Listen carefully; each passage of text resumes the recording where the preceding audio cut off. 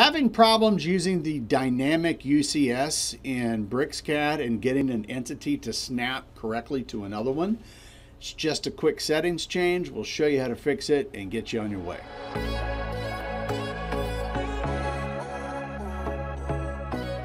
Hey, Kevin here, and we're talking about the Dynamic UCS, or the Dynamic User Coordinate System in BricsCAD.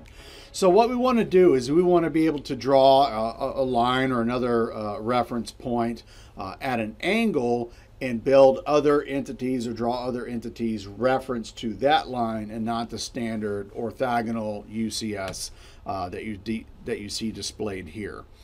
So the first thing we need to do is to make sure that Dynamic UCS is turned on.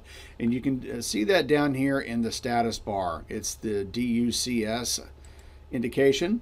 So go ahead and make sure that click on that, make sure that that's illuminated. So now we have Dynamic UCS turned on, and now we can use it. So the first thing we want to do is to draw a line. Three different ways you can do that in BricsCAD. One is you can go up to the ribbon and select line here, or you can do it at the command line and just start typing in line and get your different line commands here, just like in AutoCAD. But in BricsCAD, there's a third way to start drawing an entity. That's to use what's called the quad cursor menu. So you can hover over an entity and right click and you get a kind of a list of some AI common commands that you'll see there. But in this case, we don't have any entities, so we're just going to right click and get what they call the no select quad menu. And we're going to select line.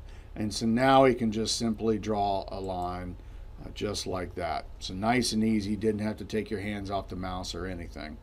So what we want to do now is to draw another entity and reference it to the line that we just drew at that angle.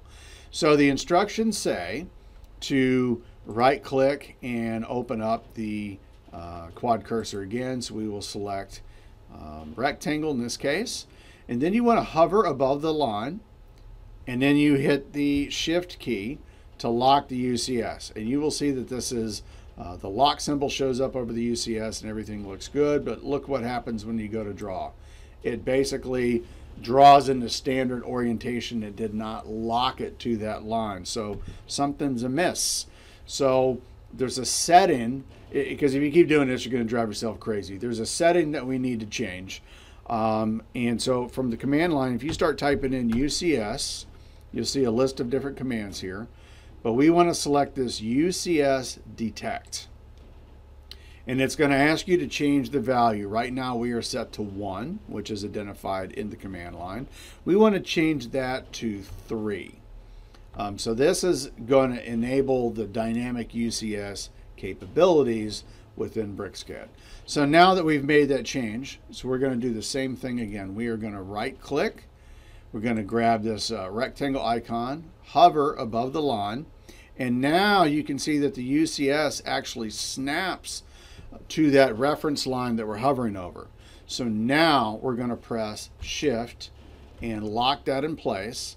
And with that locked in place, now we can draw our rectangle in reference to that line. And we can continue to draw other entities referenced to that line without having to make any other changes than that.